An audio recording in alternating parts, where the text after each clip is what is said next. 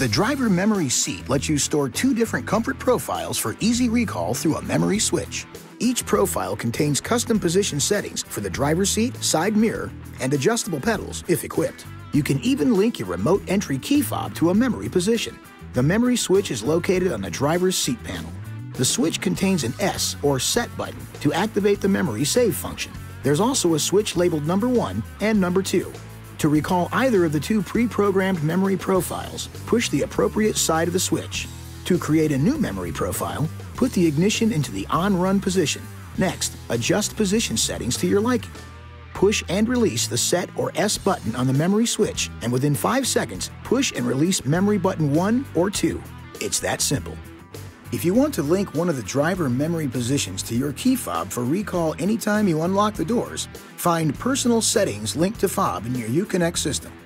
Select Memory to fob. Then, to program the key fob, turn the ignition off.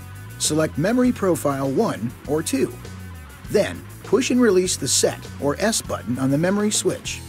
Then push and release button 1 or 2. Memory Profile Set 1 or 2 will display in the instrument cluster. To finish, within 10 seconds, push and release the lock button on the key fob. Now, anytime you unlock the door, your comfort settings will be automatically recalled. This video is not intended to take the place of your owner's manual. For complete details and other important safety information, please see your owner's information.